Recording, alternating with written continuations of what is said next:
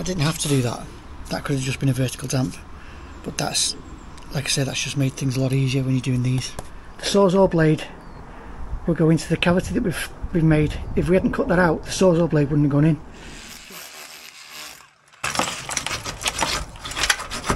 So what we're doing, it works in half like that. There you go, my boys here. There's the state of the bricks. So God knows, we probably won't have enough now.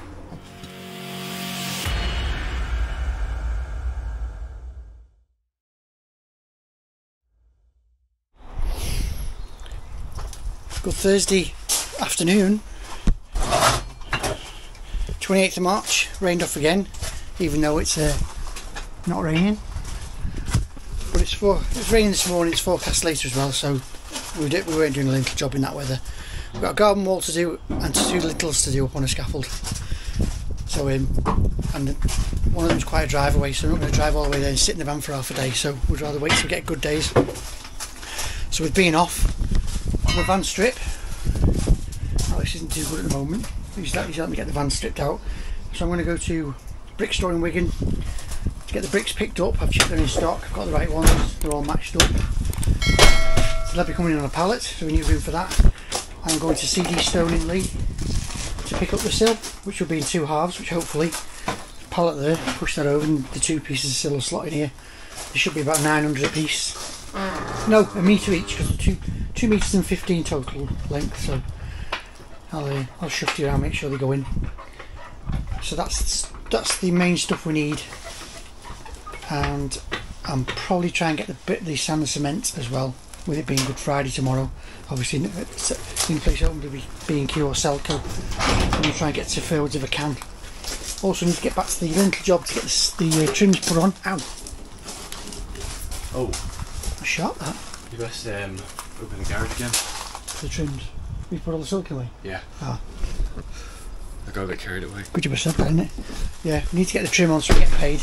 I don't want to take money off the customer until it's finished, so we could have used this doubled up, but it's only 0.37, 0.36, yeah, 0.36, so it's not the right stuff, so we need the 0.32, so we'll have to get a pack from Selco. That's another thing I need to do, but that's not critical. That can be done Saturday or Friday or Saturday, because I'm pretty sure they'll be open bank holiday on Saturday. So I just need to get a bit of trim from up there, get the silicone and stuff, which I'll just put there, and we'll keep the vents in the van for the garage conversion as well. So just get these bits and then I'll take you along the ride to Brick Store.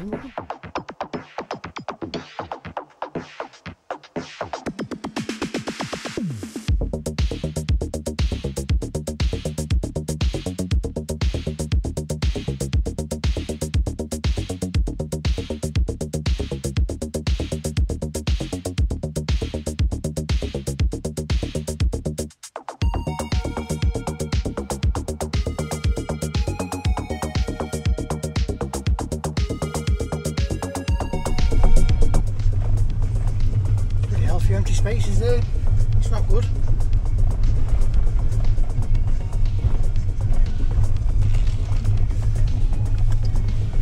And we're here.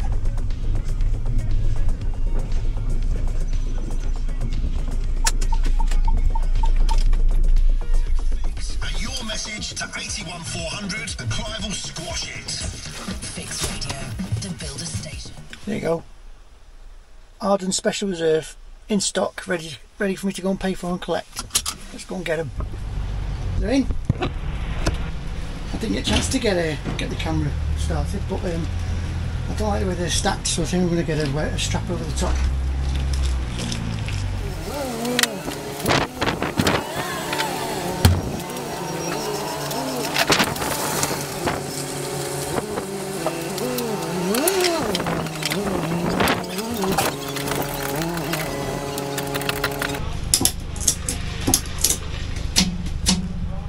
There you go. Can't say I've used one of these in a van before, but I do not want them falling over my new van. I haven't got enough spares to lose, and I don't want my new van getting damaged. So there we go. That should do the job. Hopefully. Might just tighten that up a little bit more. we get going to Lee for this stone sill. Jeez, I picked the wrong time to come here. I've got my bricks. I've just put my sat nav on to get me to Lee. I've got a rough idea how to get there. Anyway, to get the motorway anyway. It's 8 miles, it's going to take me half an hour. And it probably took me half an hour to get here. The traffic's ridiculous. Take a slight left turn onto Richard Street, then turn right onto Warrington Road. Right? Well, that's not the way I would have gone. Turn right onto Warrington Road.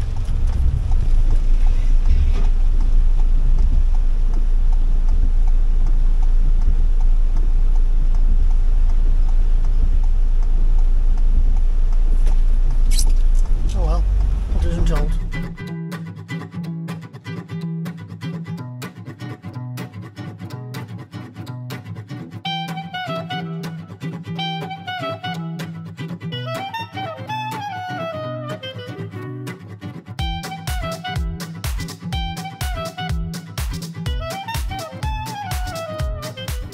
Jeez, that was a slog. I'm at the job. Absolute nightmare getting from Wigan to Lee. Couldn't find it. Got directed back into the traffic for another half an hour. Traffic was awful. It's the day before bank holiday, so for some reason everyone's in the road. So this place was so hard to find. It's at the back of someone's yard. So it's got a little sign on the wall, but no, you can't see anything. You can't see it from there. Had to ring up and ask to get let in. So I got it, got back, stopped at McDonald's for the toilet, had myself a double cheeseburger. I've rung Alex, asking to come up and give me a lift. I want to get all the bricks out and get this two halves of the stone sill out. So we can start this pretty much any day. And then we need to get onto a skip company and get a skip dropped off here. So if the weather's a bit iffy, we might come here tomorrow. But that's all depends if I can get sand today, because it's Good Friday tomorrow. So if I can't get sand today, I'm not going all the way to B&Q, because that's another drive and a half. So I'm going to knock on in a minute, let them know we're here, and hopefully by that time Alex's mum will have brought him up by then.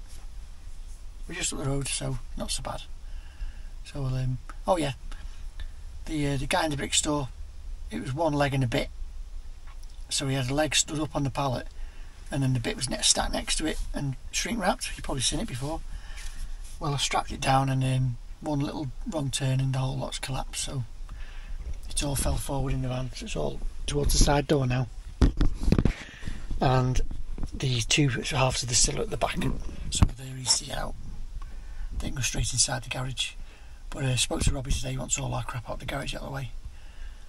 So the sooner we can get on this, the better for everybody. So I'll catch you in a bit when Alex gets here. They're a bit lighter, aren't they, but they're the right ones. Yeah. Same scratches and etches and... Yeah. I think it's a crease face, that. Well, there you go, my boys here. Here's the state of the bricks. So God knows, we probably won't have enough now. I didn't get loads extras. So we've got wet and dry, so we're going to have to separate them. The sills are in. So I need to work a measurement out for Robbie, and he's going to do us a timber frame to build in to keep everything secure. I think he's been and put a door frame in, and they've started on studding. So we need to get in, get cracking, and get our crap out of the way, and obviously get the front built up.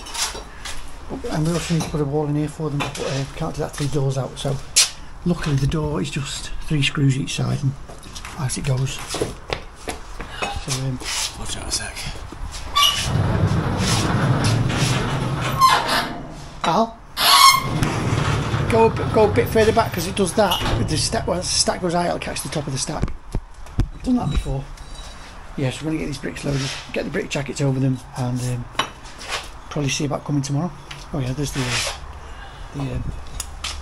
meter cupboards with the hang lines over the top in a single skin. So obviously all is going to be in the cavity wall now. Anyway, let's get sorted. Another cat, Al? Another cat? It's a new one. Hello. Hello. Say hello to YouTube.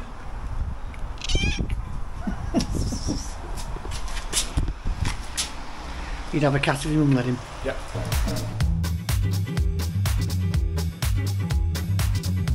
Just had a quick check of the bond.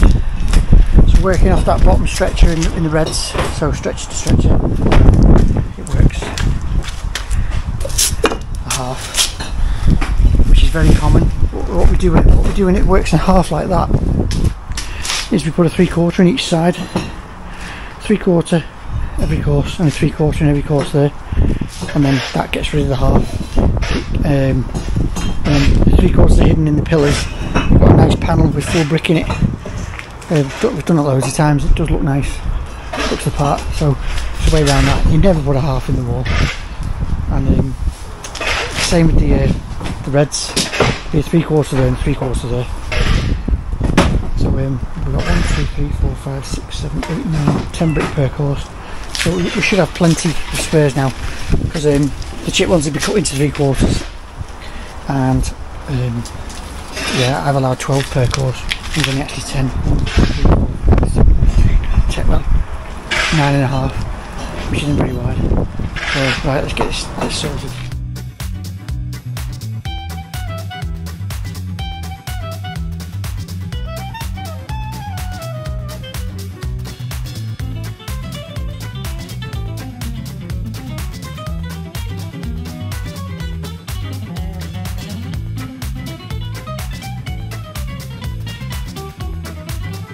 There we go. Stacked up, covered up. Wet ones are inside, sills are inside. I'd say a third of them are chipped. Yeah. Luckily, because we've got 3/4 up both sides, a lot of the bricks are going to be cut into 3/4, and a lot of this patch at the top as well. Yeah, all this is going to be toothed out as well, so we should be okay. Hopefully. Yeah, and we've got plenty of extras as well, because there's 9.5 per course. I've allowed for 12, so that we have got extra bricks. Here's our lovely sill. 265 quid that. A couple of years ago when we got a sill, probably four years ago, the sill was 70 quid. I think it's still even cheaper than that, but they come from Yorkshire. I think delivery's 150 quid or something stupid like that, because our last two customers picked them up themselves from Yorkshire. Houses, what is it, 53? Ferrets to 50, and we left the job at 47 or 41. So if you're only by 10 to, the shutters will be down. So we did a bit of a mad dash and got our sand and cement. So we've got the option of working tomorrow. If we hadn't got that today, we wouldn't have been working tomorrow. Well, there's no way I was going to B&Q to get sand. So we've got options tomorrow now, because the weather's looking quite good. So we'll get up for work as normal and see what happens. Got 3 different places we can go. Right, this one's only putting a shift in today. So when you need to charge your batteries, which is a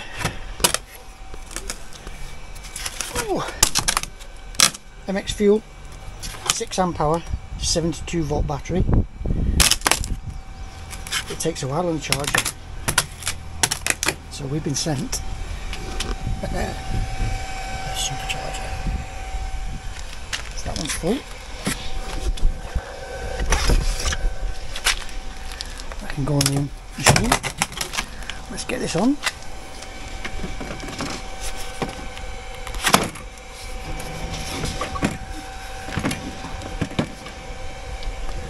Here we go. Charging is happening. So let's see how long this takes. Start. So that's from dead, absolute dead. This one's nice and full.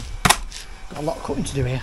We've got a channel to take out the floor, so the water can't track through underneath into the floor. This floor is staying in, and it's a bit too high, so it's not going to be insulated. The best thing you can do is put a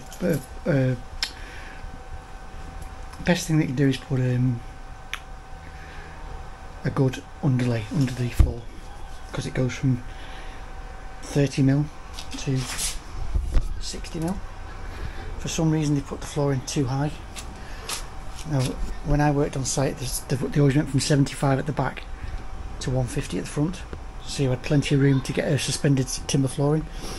So because of that, it's going to be solid underneath here. He did say you won't be able to insulate it, but he'd rather that than we take the floor up, and that was from the building inspector who we had a meeting with. I think I've already mentioned this, but that means there's no air gap under the floor, which means there's no air bricks needed, which is a good thing because we've only got one course of reds. It's not even a full course, so yeah, that's more cuts to do as well. So I've got the reds to cut, we've got the groove to cut out about 3 inches deep, and what I'm going to do is, because we're toothing all the way up, taking every half out, I'm going to cut all the way up those two pips, take the whole 100mm out, 100mm back, so that means the cavity goes right back. So the cavity is going to come back to about here, which means less cold bridge, better job. So yeah, the other good thing about the sill being smaller, than reducing the size of the opening, we can place a sill on and build over it, whereas usually we're slotting the sill into, we usually have to cut a pocket out and slot it in, but because we're reducing this one, it's going to be slightly easier. Obviously more brickwork at the top to do, but that's fine. Blocks are drying out nicely, bricks are drying out nicely, cup of tea's down me, sill's out of the way, insulation's in, so yeah, I brought water suppression, so I've asked the neighbour to move the car, but didn't move it far, so water suppression it is. I did forget the wet dry vac, or did I? Yeah, I did, so we'll have to see how we go. So I need to shut up and make the most of this weather and get cracking.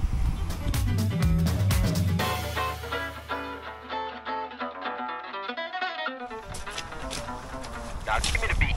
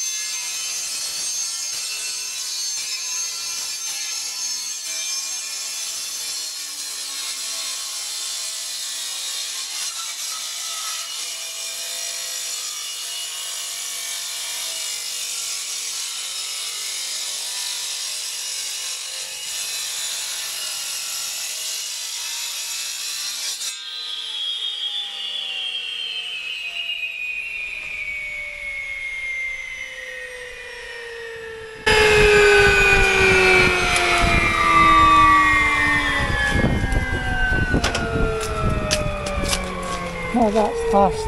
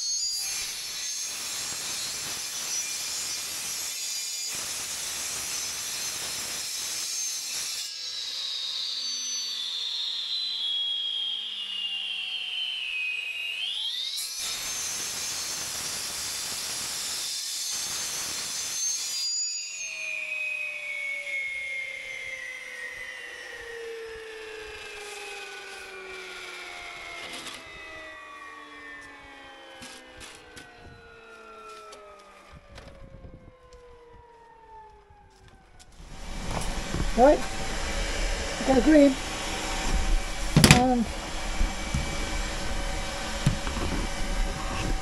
so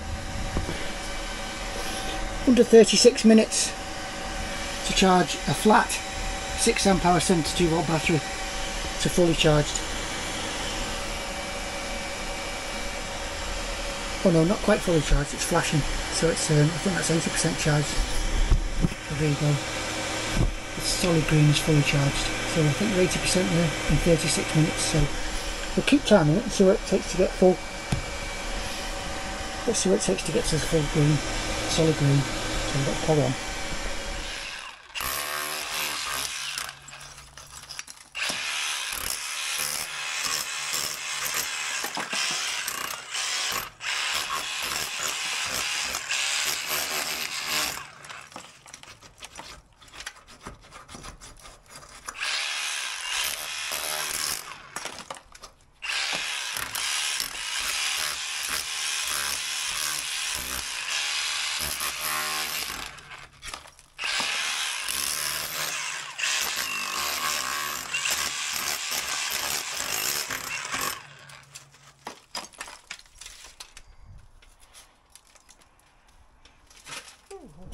That is amazing, love it.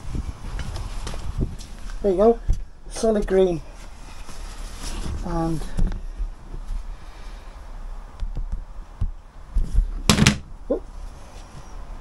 stopwatch, stop, 45 minutes, and I don't know when it went to solid green, but 45 minutes to charge a 6 amp hour 72 volt battery from dead to full, solid green. That is absolutely brilliant, that thing. Look at this monster.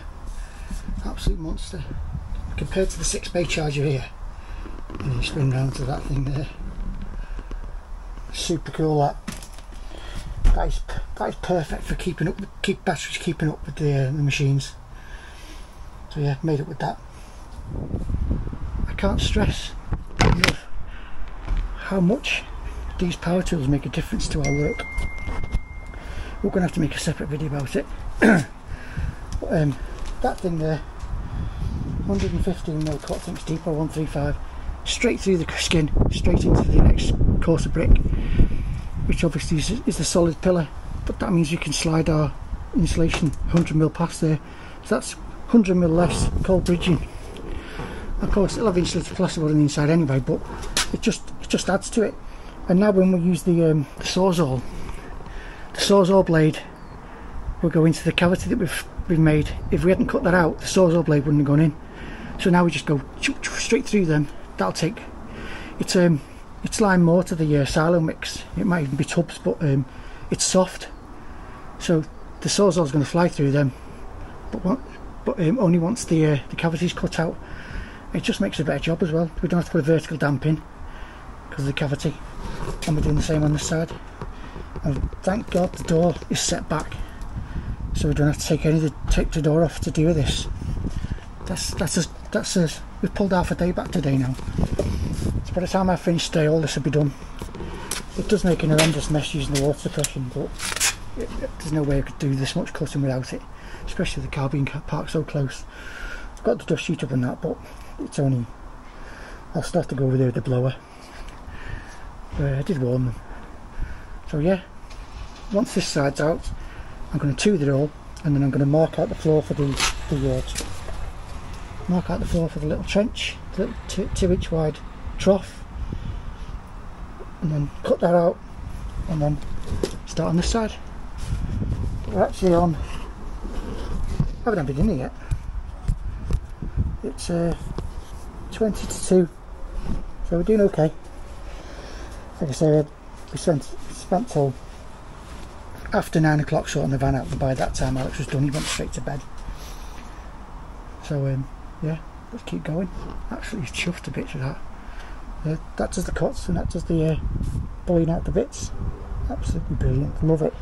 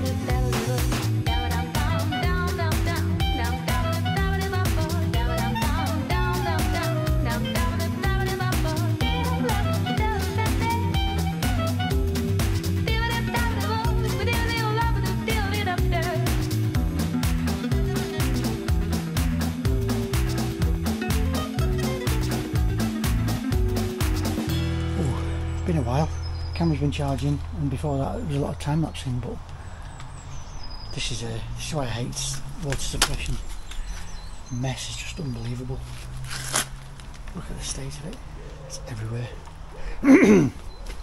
Sorry Steve, speak up. So this side is complete. I think you've seen that side already.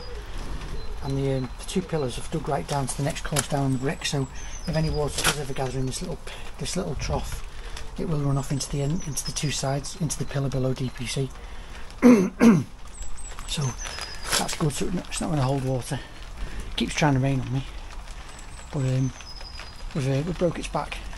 I've got 1, 2, 3 hours to take out of there. I've just been sidetracked taking this trough out, so I've just got about 2.5 foot left to do, and then I can pack up and go home. It's been a long half day. Well, it's been a long day. This morning wasn't nice. Went and did the other job, got that sorted. Went to tool station, picked a few bits up. Came back, came here, put around about dinner time. Still haven't had my dinner yet. Not hungry.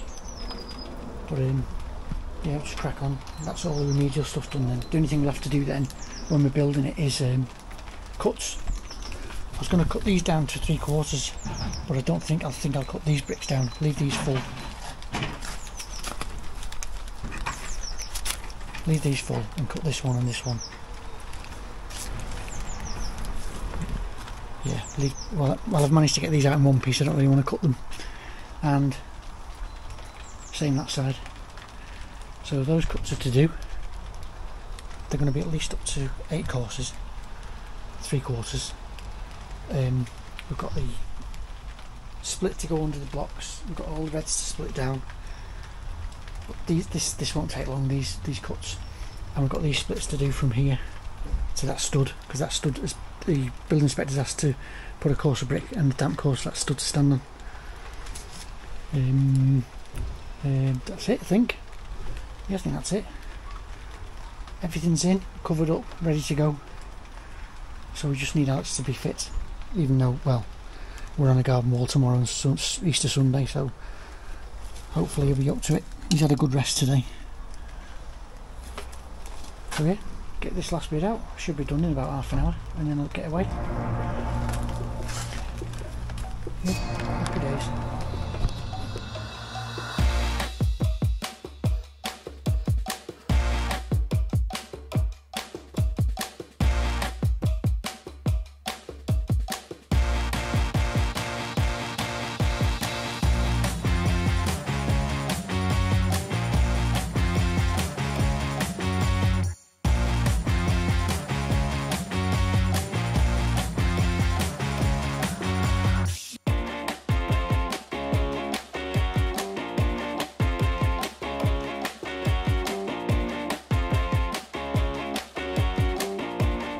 Right, 5:10.